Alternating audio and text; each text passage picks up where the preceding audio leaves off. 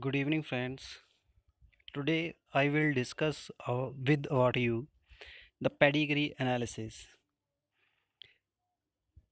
This topic is very main and important topic for All India PMT, NEET, JRF, CSIR in life sciences. So, what is the pedigree analysis? Pedigree analysis is the study of the family history, occurrence of a particular disease from the parents to the offspring. First of all, I will discuss with you the comprehensive method, and then I will tell you the shortcut that will help you to calculate the type of pedigree within 2 or 3 seconds. First of all, I will discuss about the signs that are used in pedigree analysis. First is the box. If the box is clear, it show the unaffected male, that is the father that have no any genetic disorder. If it is circular, it is unaffected female. If the box is shaded, it is affected male. If the circle is shaded, it is affected female. This sign of circle and box and the line in between joining them, that is called mating or the marriage. If there are two lines, it show the marriage between the close relation, that is between the cousins or siblings. And the next is the Dizygotic twins that are developed from two different zygote or two different ovum. This show the monozygotic. It occur when one zygote divide into two, and it is implanted in two different sites in the uterus and give rise to two different embryos.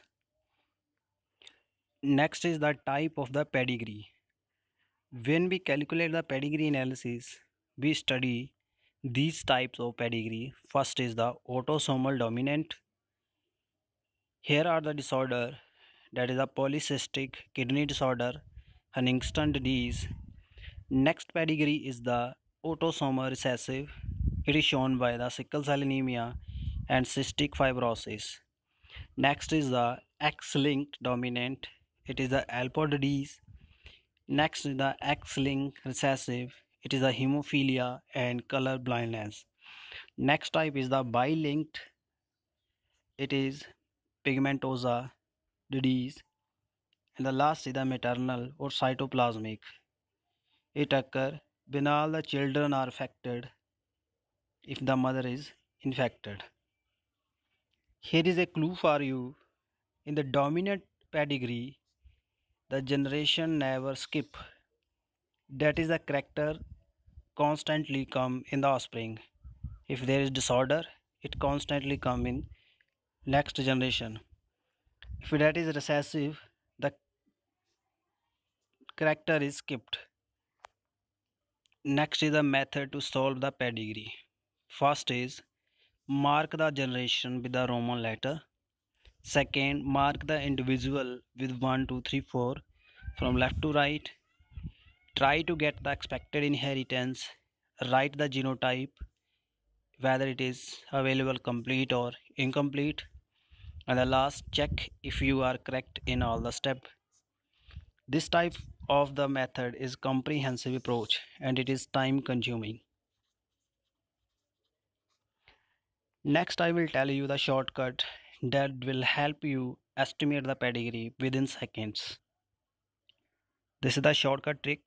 First of all, we will see if the all affected offspring have affected parents. That is the character coming from the affected mother or father, and it also occurring in the children. If it is occurring, it is yes. If it is not, it is no. If it is yes, it show the dominant. If it is no, it show the recessive. In case of dominant, we will see all the affected male have affected mother and all the daughter of affected male are also affected. If it is occurring so, if it is yes, it is X-linked dominant, and if it no, it is autosomal dominant. In the case of no, that is recessive, all the affected male have affected father and all of her son are also affected. That is if the character or the disorder is coming from mother to the son. If it is yes, it is X-linked recessive, and if it is no, it is autosomal recessive. You can take the shortcut of this trick. You can see and you can take the screenshot for your convenience. Now I will apply that shortcut here. First of all, how we write the generation? There are the three types of generation: 1, 2 and 3, and the offspring are shown by 1, 2, 3, 4. There are 19 individuals. This sign is showing the marriage and it's showing the offspring. Here is the affected male, this is affected female. Here the result is showing the autosomal recessive inheritance. Why it is so? First of all, I have seen here all affected offspring do not have affected parents, and it is recessive, and also here it is skipping the generation. It is not appearing in all, so it is the recessive, and do not occurring from parents to the children regularly. Second, all the affected female. Here you can see the female do not have affected father, and all of her son are not having affected. This is the female, and it is the progeny. This son is affected and this is unaffected. If all are infected, it will the dominant. No, all are not affected, so it can be concluded as autosomal recessive inheritance.